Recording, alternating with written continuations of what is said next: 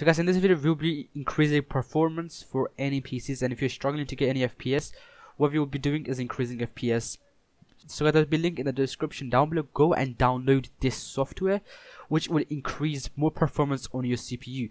So guys, when you do download it, you will get like a WinRAR file, which is this zip file, and once you do that, and so guys, when you unzip it, you should get this file, and when you open this file, you should get this file. And once you guys do get this file, what you guys do is click that, open, press yes, and after you press yes, this thing will load up. And don't worry guys, do not be scared with this. It's very simple, and we'll be increasing more performance on our CPU. So let it wait, and what you guys do is you can see how many core you have.